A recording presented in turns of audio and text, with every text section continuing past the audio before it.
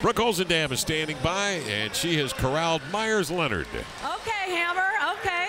17 points tonight, 13 of them in the fourth quarter. Please explain to us, how did you take over that fourth? I mean, it's what I do, you know?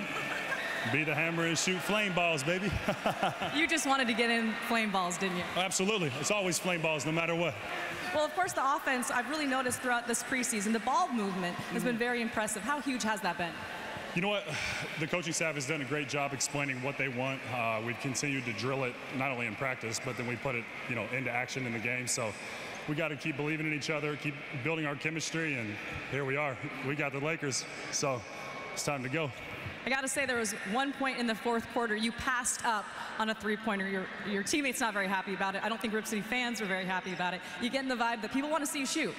Yeah, I mean, I was by the logo, but I guess I got the range, so I just got to let it fly. You just mentioned October 18th, the Lakers come to town. Are you ready for the regular season? Absolutely. It's going to be an unbelievable environment in here. Best fans in the league. I can't wait to get started. You want to say flame balls one more time? Flame balls, good night. And a mic drop for Meyers Leonard.